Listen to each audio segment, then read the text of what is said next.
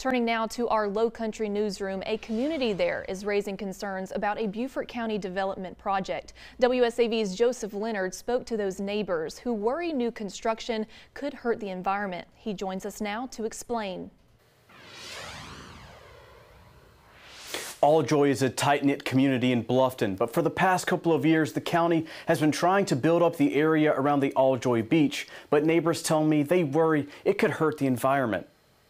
Once in a lifetime chance for us to expand that area down there and offer more. That was Beaufort County District 9 Councilman Mark Lawson back in January 2023 when the county bought the land surrounding the Alljoy Boat landing. After recently finishing the dock, it's now pushing forward with more. A sidewalk, bike path, and a parking lot. But people who have lived here for decades say paving this area won't work. Putting a concrete parking lot there is just disastrous. All the boat oil, all the car oil, all the residue from that is just going to go straight down the ramp into the river.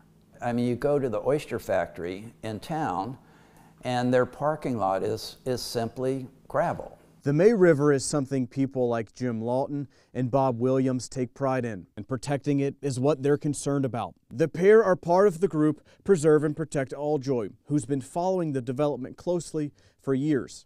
Any heavy storm, this whole area down here would be underwater. Where it all goes is in that river.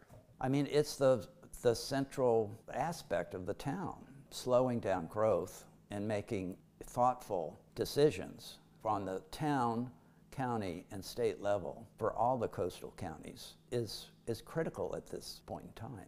And while they aren't opposed to the project as a whole, they argue the county is pushing ahead too fast instead of coming up with long-term solutions. But in the past, the county has pushed back, saying it's not worried the project will bring more flooding. They'll pretend like they're taking that input in and want to do something, and then 6 or 7 months later, just like the pathway pops up, we're going to do it.